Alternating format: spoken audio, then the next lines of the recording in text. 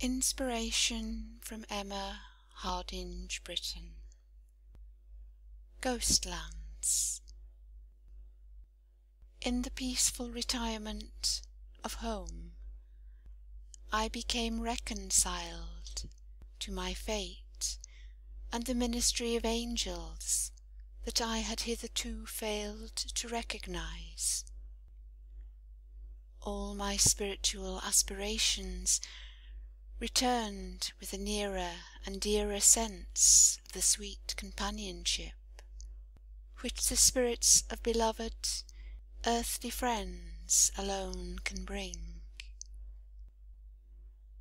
How many times during my long nights of sickness, pain, and weariness have I heard the light step of my angel wife running through the hall and stopping just as she used to do on earth, when she meant to surprise me, and stealing close, very close to me. Her ringing laugh sounded softly in my ears, her golden tresses swept over my burning face, and her tender tones once more whispered from heaven, as they used to do on earth, words of love and consolation, ever ending by a promise of the rest in the higher life to which she had herself attained. Good and gracious Father of spirits, with what deep ingratitude and pitiful self-denial do poor mortals reject thy messages of truth, comfort, and blessing, when they refuse to accept or scoff at the precious boon of spiritual communion. Had it not been for the power which bridged over the Leithian river that separated me from all that I had ever loved on earth, physical health might have resumed its sway, but reason would have fled from its shattered throne within my mind for ever. One by one I had seen the fondest, truest, best of all that I had ever anchored my warmest affections upon fall by my side, vanish from my sight, and leave me alone, with a heart full of passionate impulses, veiled by the cold exterior of disciplined asceticism. I had been compelled to see every tie of affection snapped, every earthly hope shipwrecked. I had borne so much, and strained at the cords of mental energy so fearfully, that I know I must have become a raving lunatic if I had turned despairing glances to the land of the hereafter, and sought there in vain for my own goal of rest and reunion with my vanished loved ones. Looking through the eyes of my beloved ones, as they all returned to me one by one, each assuming his or her place in the bright procession, with all the well-remembered tokens that could bring me the assurance there was no death, only change.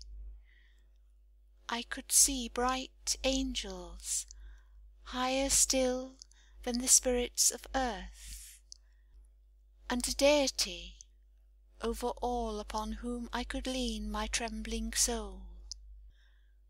Once more the tides of spiritual life and force rolled in upon the storm-beaten shores of my destiny. Once more the grand and beneficent scheme of the ever-progressive universe was unrolled before me.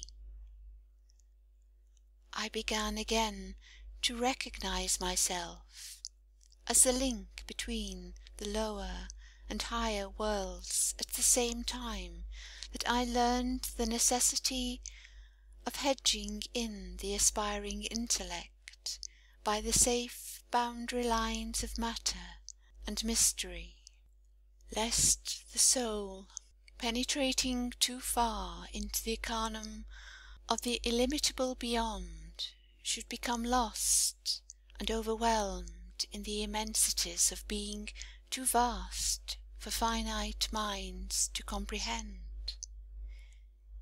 In scaling those tremendous heights of knowledge, I have experienced many a fall, and paid many a penalty.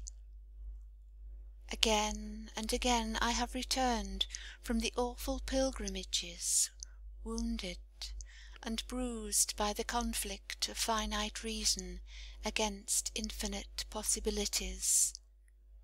But ever as I came I found rest, peace, instruction, and consolation in the loving ministration of earth's enfranchised spirits.